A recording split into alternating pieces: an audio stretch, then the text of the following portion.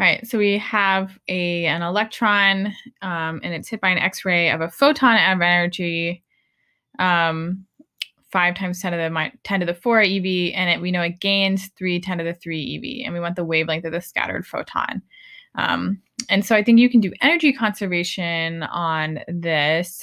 So basically, if the electron is gaining 3 10 to the 3 energy, that means the photon, and it must come from the energy of the photons in the system, which is the 1 X-ray. And so we could say the energy of the output photon is 5 10 to the 4 minus 3 10 to the 3.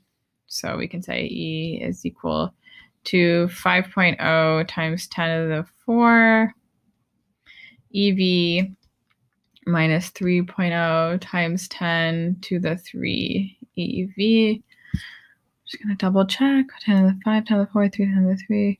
And we want the wavelength. So that's going to be the energy. So if we wanted the wavelength, we know E is equal to hc over lambda.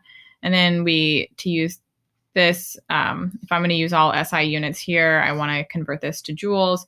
So I know that there's 1.6 times 10 to the minus 19 joules per EV. So multiplying these two will give me my total energy.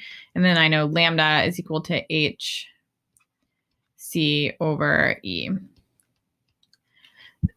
And so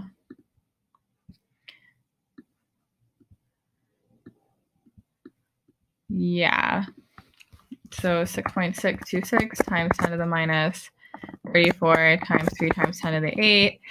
And we want to divide that by the energy, which was 5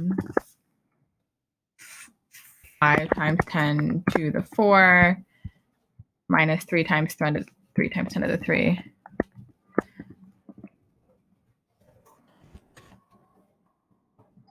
Times 1.6 times 10 to the minus 19. And let's just double check everything.